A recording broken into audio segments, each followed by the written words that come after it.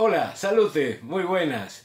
Este lunes, lunes 3 de julio, es el Día del Locutor.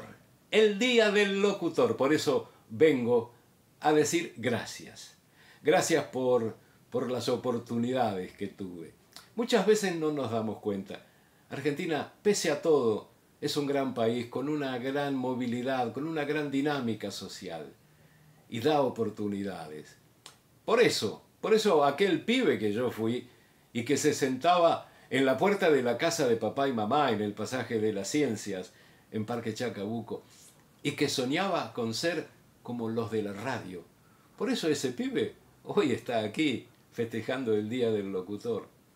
En casa había un aparato de radio en el comedor, grandote, de madera, y de ahí salían las voces.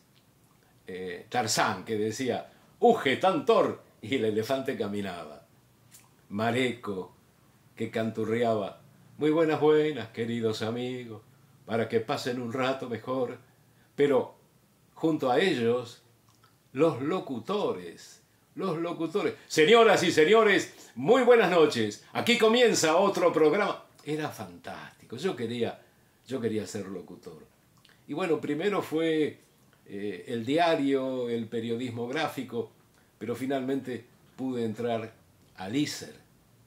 En el ISER tuvimos profesores como Alberto Suárez Castro en locución, que nos enseñó cómo se hace.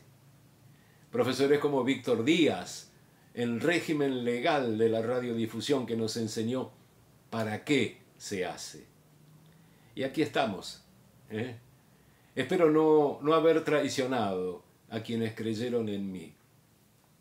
Está el testimonio de quienes trabajaron con nosotros a lo largo de los años. Saben que nunca vendimos una nota, nunca cobramos un peso para pasar una canción, nunca hicimos una lista de quienes no podían hablar. Los compañeros de tantos años, ¿no? Matías Muñoz, Liliana Direnzo, Richard Keipo, Juan Martinelli, tantos y tantos compañeros. Gracias a ellos, gracias a ustedes por esta lealtad. Y a todos los colegas de toda la Argentina, feliz Día del Locutor.